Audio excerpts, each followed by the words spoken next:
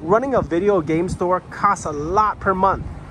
So in this video, I'm gonna break it down to you what it costs me to run GameBound video games. Working at the game store, I get people ask me all the time, you know, how much it costs to run the game store. Why did you open a game store? Is it profitable? Is it worth it? In this video, I just want to break down my costs to run GameBound video games, because I feel like that's that's something that everybody wants to know in this hobby, because in their mind, you know, sometime in their collecting life, they thought about it. They're like, hey, maybe I can open a game store. But then they never got into it. They never try, because they don't know. They don't know what's the cost. And if you look at YouTube right now, look up any video. Nobody talks about it. Nobody really breaks it down, you know, to the numbers of how much it costs them. So I thought, hey, why not? I'll let you guys know how much it costs for me. Let's start with the rent. That's probably one of your biggest costs for GameBound video games. Basically the base cost with TripleNet is $2,262, and that actually changed from year to year based on an inflation that I signed initially with the landlord, and it's around 2 to 3%. So every year you're going to see a 2 to 3% jump on your base rent plus TripleNet. So keep that in mind. But for this year here is $2,262. So that's rent. Next, we got staff. So hiring staff is actually this, you know, another big expense that any retail shop and also our game store, we have two staff. If I were to, you know, do full-time 40 hours plus the ADP, which is the company that I do my payroll through, you know, they charge a fee every time I process a paycheck, and I do it bi-weekly. And then you also have to pay employees tax. So all of that for my game store, if they were you know, they work full-time, 2 staff, that would be $5,698.04, and that's just for staffing only. Now, the third thing that would cost a lot is basically your buy-in. Our inventory is actually coming from people that brings in games to us. So that portion alone, it depends from month to month, but I broke it down and divide by 12 on a yearly basis, divide by 12. Averaging the amount that we pay, this is cash only, not including the trade-in credits, but it costs us around $2,600 a month just for, you know, paying out cash for those games that people bring in. Next, we have the POS system. Now that system, yes, it costs quite a bit, and this is not including, you know, the initial cost. This is just the monthly subscription, and also at the same time the transaction fee that we have to pay for our POS system. But a total is about $930. That's include processing fee, price charting, subscription, MS Access subscription, and then also I guess the customer service support that they provide. Next, we have the internet and the phone system. So we go through Comcast. It's actually quite a bit, to be honest with you. I might need to look into that. I did sign a 3-year contract, and it's actually coming up, so I might be changing that. But it costs us for phone and internet is $155 a month. Now, this is probably one of the most important thing about owning a retail shop is the liability portion, and also the business property that you have, which is all your inventory, your games, and everything. So this is the insurance aspect of the store. And for the business owner policy, which consists of the general liability and also the business property, plus my business auto, which I have a van that I use under the business, so that I can, you know, go to convention, pick up video games and stuff like that. But that total insurance totals $213.66, and I believe this is probably one of the most important thing when it comes to owning a business or a video game shop. You gotta have insurance. This is one of the things you cannot go cheap. Marketing, but when it comes to bringing traffic in, I do a lot of, you know, advertising on Facebook, Instagram, Google, all those stuff, and those actually cost money. And on a monthly basis, I spent around $370 just to do those sponsor ads or advertisement, or all those right there. So I believe it's a good return, and I track every time a customer comes in that we don't recognize. We actually have a tracker. We ask them, hey, how did you find us? Were what you heard about us and stuff like that. And depending where they answer, that's when we mark it and tally down where is it coming from. And I base on that to see which marketing method is the best way for me to allocate my budget. Now, convention, that's the other thing. I love convention. Now, I know that I only work maybe at max a day out of the week at the game store. The rest is just my staff. But when it comes to convention, I make sure I am there. I love convention. So a year we do like around three or four depending, but since the pandemic, it hasn't been much. So therefore right now, I think this year we'll be doing 3 convention, and I just kind of add it all together. That comes out to about like $300 a month, basically cost. That's include like the conventions, the hotel, the gas, the employees that come in with me. So it's around $300 a month. Now, our shop is not big. It's about 1,000 square footage. So we don't have a lot of storage back there. We only have a little tiny spot. So I do have a little storage that I rent for the excess inventory or things that I just not able to fit in the store. And that cost me on a monthly basis of $274. Which is not bad. It's pretty big space, I would say, for that kind of price. And then next we have supplies. You know, on the monthly basis, we have to buy the printer, papers, and there's lighting, there's cleanups, there's the bags, snacks, all those things. Cost about $50. And then maintenance and repair costs about $63.33. And that's, you know, like the toiletries and the cleaning supplies and stuff like that. We got the banking and the credit card fee. So you gotta have a business banking account, or sometimes they charge a maintenance fees. And then also I do get a separate credit card for the business with an annual cost of $100. And that in total, you know, monthly costs about $28.33. Not much, but it's just a good way for my business to separate, you know, what is business and what is personal. A good CPA. That's the thing about running a business. You cannot go cheap on a good CPA, okay? A person that will take care of your taxes, will keep it organized, will find that deduction. I would say that this is the other most important thing about protecting your business is find that CPA, talk to them about how you can structure your business entity. I went with an LLC and then do a S Corp. They help you manage your books, your taxes, so you won't be late or penalized or get audited. So my CPA, I pay around $60 a month, and I think is well worth it. Now, one more cost that will protect your business from loss is having a good alarm system.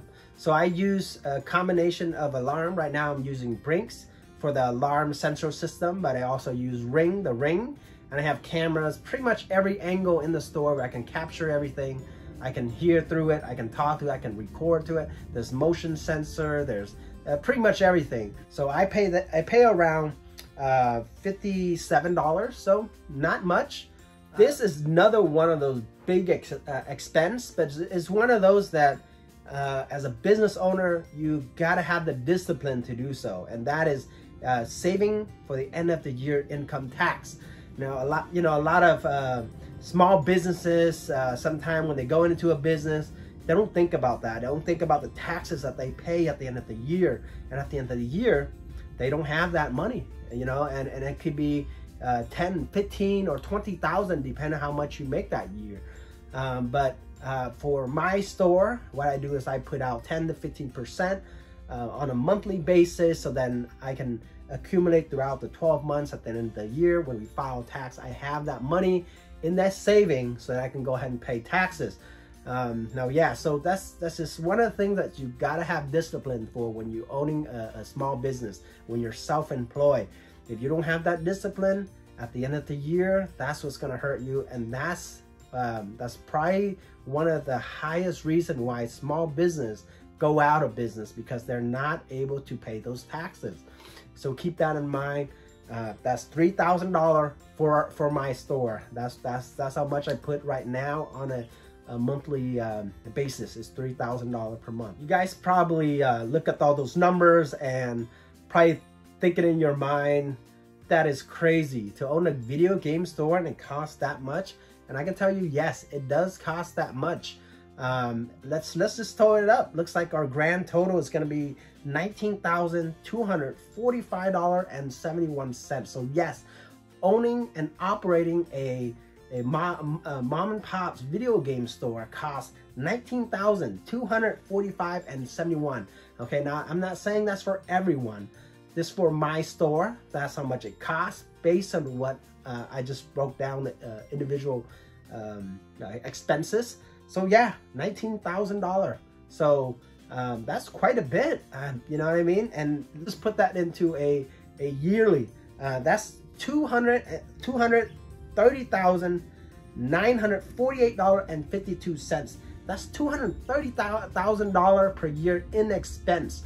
So you can imagine, you know, I know you guys are a lot of collectors. Just imagine selling a whole bunch of Earthbound. Okay, Earthbound cart costs about what? You know, now $400 to $500. So how many Earthbound is it per month? You know, you got to sell to just reach your expense of $19,245 is a lot. So that's just a little perspective for you. Now, if you look at the expense, you notice that this is for 2 full staff. I myself don't take anything home when it comes to a W-2. I don't make any money. I don't take any money out of that sales that comes in. It is strictly for me, is because I enjoy doing it. That's the reason why I opened this business and I still kept it and I still keep it running, because I enjoyed it. It's my hobby. It's what I like to do. I like to be there all day long if I can. But like it is, I'm not making any money. I'm not taking anything home. So therefore, to me, it's just a hobby. I love doing it. I've been collecting for over 15 years. I've been just basically hustling, flipping, reselling. Most of the stuff in my collection here are pretty much free and more. So people ask me, is it worth it though? Is it worth it for them to open a game store? Would they make enough to survive? Would they make, you know, good amount of money? Well, yes, just based on mine, you know what I mean? For staffing, the staffing portion is $5,600 around there. Well, if you work in the business, you know, yourself, and you're the employee in your own business, yes, basically you can eliminate that cost, and then you get that $5,600 per month. So therefore, yes, you can make up to $60,000 to $80,000 income instead of working for somebody else. You know, this is yourself. You own all this inventory. You can collect and build your collection at the same time, making money, enjoy what you're doing, and making $60,000 to $80,000 a year. So yes, I would say yes, you do make money. I hope I'm not scaring you yet with all this expense of having a video game store, and congrats for staying this long and listening to me. So let me tell you why I do it. Okay, so now that you got all the numbers, I just want to show you guys why I collect. You know, the main reason why. Let me just show you. Right at the bat here, as you can see, this we got in a trade-in in the store. One of those Mountain Dew original Xbox original Xbox limited edition. So this, it's something like this. This is the reason why I have a video game store, so I can collect cool stuff like that. I have all this master box for all brand new sealed video games, some N64, Super Nintendo, everything in there that you can name of. And then here we also have the debug kit for the original Xbox, whole bunch of Sega Saturn. Let's just go through this real quick. But here, yeah, oh, you got to show you guys this. So this right here came in right here. This is actually a prototype for the flight simulator on the NES. So see, like this is why I do what I do and continue having that video game store where I can collect without going out there with everybody out chasing, Value Village, Goodwill, and all that stuff. So all this right here, just throughout the time, just collecting, people bringing it in. I don't have to go out there and chase it. So yeah, quite a bit of things in here. I know it's kind of messy. I just recently, moved to a bigger house. So therefore, my collection is all over the place right now, but definitely it'll be nicer. And here's another thing I got trade in. This is actually a few months ago, you know, a prototype Xbox 360 someone found at Goodwill, and they still kept the bag. So you see that right there, we got Stunt Racer, complete in box, all this right here. Here you go. Scan it through real quick here. All the not for resale stuff. Man, I have stuff everywhere. Look at all this. You got some sealed Zelda games, GBA. We got some Virtual Boy. So yeah, it's never ending of collecting for me, but that's something that I enjoy. And this is the reason why I started this video game store, so then I can be able to collect without, you know, going crazy out there, hustling, because I just don't have the time anymore, you know. As you can see some here. So all these right here, especially the one that are brand new graded. So I hope you guys enjoy this video and beneficial to you. For anyone out there who have question about, you know, or in the process of opening a video game or a store, or what's the cost, the breakdown, there you go. I think that's the most transparent you know, like breakdown you'll ever get on YouTube here. So I hope you enjoy. If you like the content, please subscribe, give me a like, and then visit my store sometime. You know, we have online store, online website, but stop in my store if you ever have the chance. If you see me, say hi, and you can ask me whatever you want about this video, the expense, the breakdown. I'm an open book. I'm very transparent, and I hope to see you guys at my store. Have a great day.